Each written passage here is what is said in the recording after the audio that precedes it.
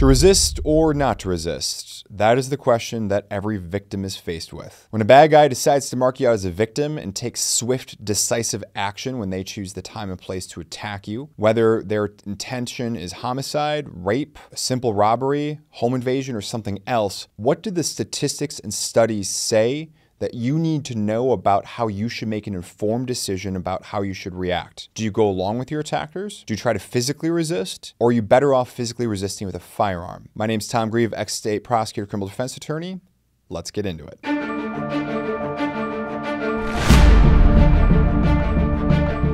So we're all just showered and barraged with phrases like run, hide, fight.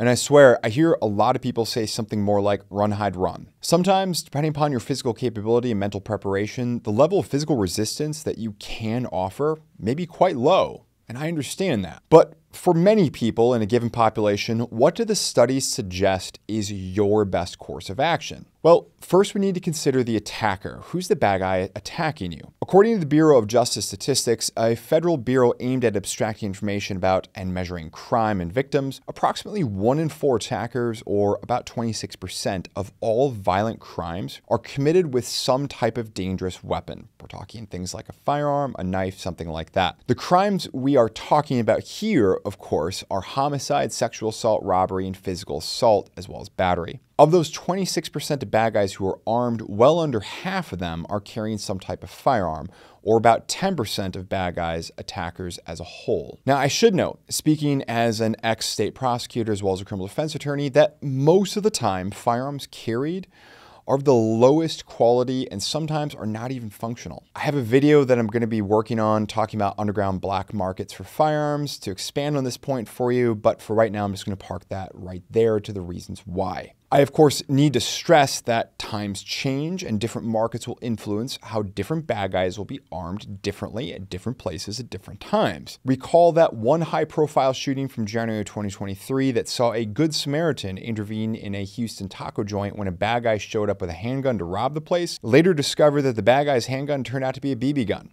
And this is actually more common than you may think. One study from 1990 estimated that about 15% of armed robbers use toy guns, such as BB guns and air guns during their attacks. Likewise, even if the firearms carried are real, my anecdotal, or as some people these days may say, my lived experience in dealing with these kind of cases and cops is that a fair portion of the time, these firearms are not operable. Fortunately, I can also cite at least one very informal source, namely a cop who looked at the last batch of firearms that his department seized during investigations of crime. And by the way, all my sources are linked in the description box below here. They found that about of the 85 firearms recently taken off the streets during commission of crimes, 9 were completely broken down, making up about 10% of the firearms that were just utterly inoperable. 17 of the 85, or about 20%, were kind of semi-operable at best due to suffering from excessive malfunctions. We're talking like 1 in 3 shots, lack of proper magazines that fit those same firearms,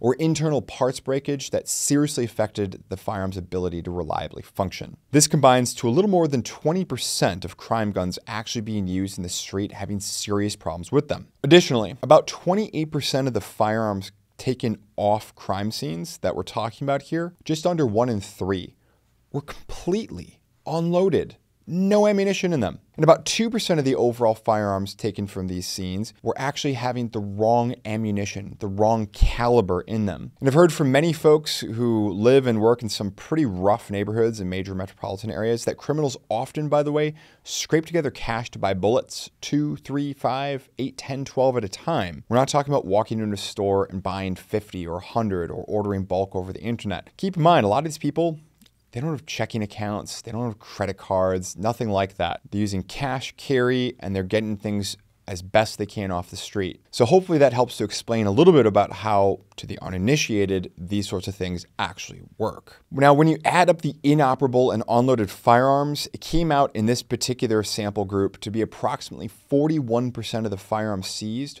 were non-functional due to either breakage or being unloaded. Only about 27% of the loaded handguns had proper quality ammunition. In other words, we're talking about hollow point ammunition, the type that law enforcement or responsible citizen may be carrying to defend themselves against two-legged threats. When you keep this all in mind, it suddenly becomes clear why another national study found that victims in non-fatal attacks suffered 3% gunshot wound rate, meaning that only 3% of survivors of non-fatal attacks from an assailant with a firearm were actually wounded at all. And that is not a small data set of 10 or 12 people. In one 12-month period alone measured by the study, again, linked in the description box below, in one 12-month period, there were 57,000 non-fatal gunshot wounds treated in emergency departments that were tied to being linked from assaults. So we're not talking about suicides or something like that there. Now maybe those statistics cited by the Center for Disease Control, the CDC, that concluded that there are between 500,000 and 3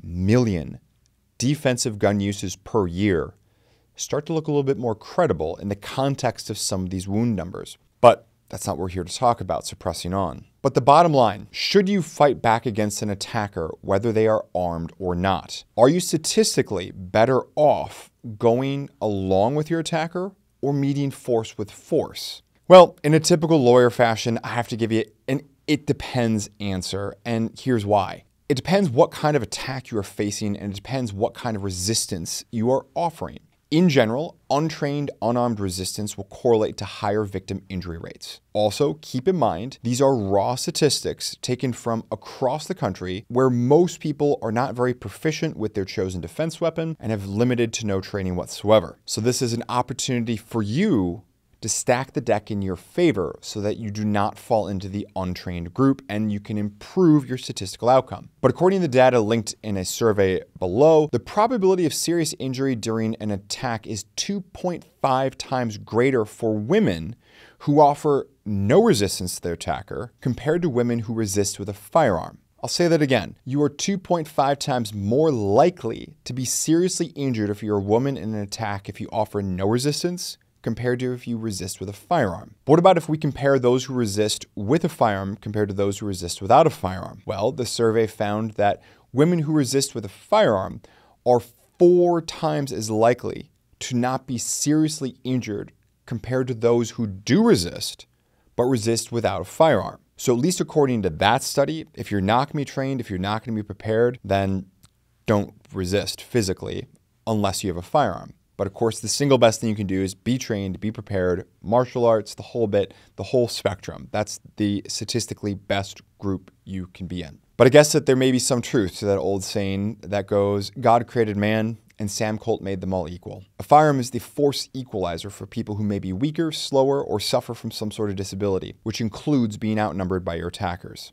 That was about women. How do these statistics look for men? Basically the same, but with a tighter dispersion between resisting with and without a firearm. So men who passively go along with their attackers, which could be the right call in any given case, without offering any kind of resistance, are 1.4 times more likely to be seriously injured compared to those who offer resistance by way of a firearm. So I'll say that again. You are 1.4 times more likely to be seriously injured if you go along with your attacker and offer no resistance compared to if you resist with a firearm. The same correlation emerges when we look at what happens when men resist but without a gun compared to when they resist with a gun. Men who resist without a gun are 1.5 times more likely to be seriously injured compared to if they had a gun. So once more, your best statistical category to be in: be trained, be educated, be prepared, and carry a firearm. One study conducted by John Lott found that approximately 98%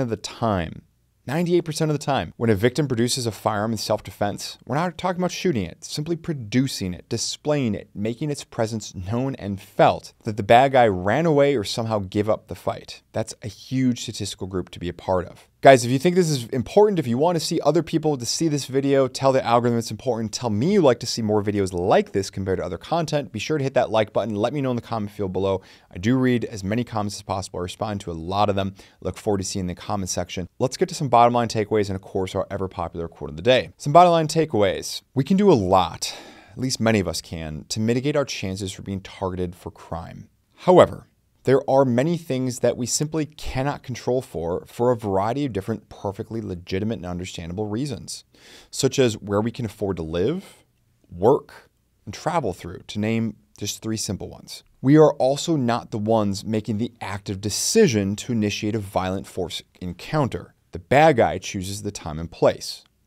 What we can choose, what you can choose, aside from those choices above about where we reside, is you can choose what kind of victim you are going to be. What kind of victim is the bad guy going to find? You heard some of the statistics. Which group do you want to be a part of? Our quote of the day comes from Friedrich Nietzsche. Quote, "Sometimes people don't want to hear the truth because they don't want their illusions destroyed," end quote.